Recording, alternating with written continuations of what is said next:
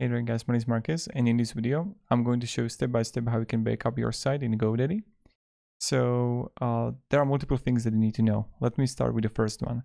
When you would come here to web hosting and you're going to click manage,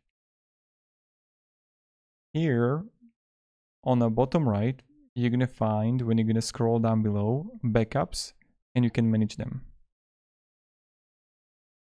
Here you're going to have the daily backups and you can easily view them if you want to.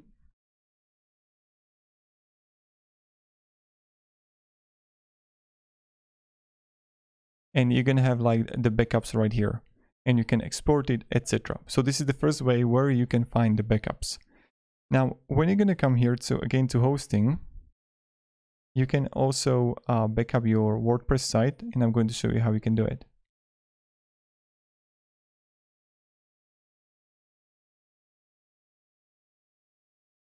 So here again, I'm going to choose web hosting, manage. And now I'm going to go to cPanel admin.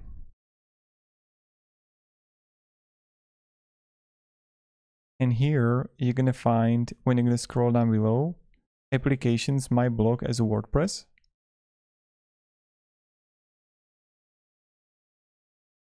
And right here, I see username, password, all of that. And when you're going to find here, you're going to have like my backups.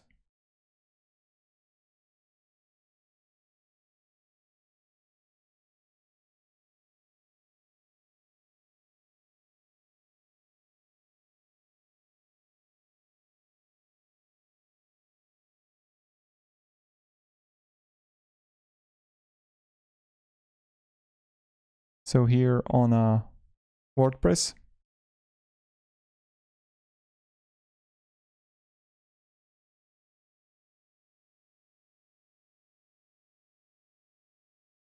and here it is, my applications, my blog, and here backup. So you're going to click here, here, and backup. Okay, my web hosting account, backup. And right now it's creating backup. So this is like another way how you can backup your WordPress site. And like this was for the WordPress. When I go to Godaddy again, I can backup also if you have the website with Godaddy. So I come here to website and marketing, manage.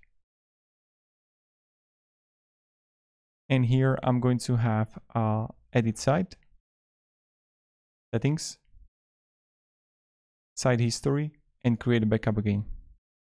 So as you can see, you can backup if you have the site with Website Builder or WordPress, or you can find the backups directly in Godaddy. So these are the three ways how you can do it. And this is how you're gonna do it and how you can backup your site. So thank you very much guys for watching, and have a great day, and goodbye.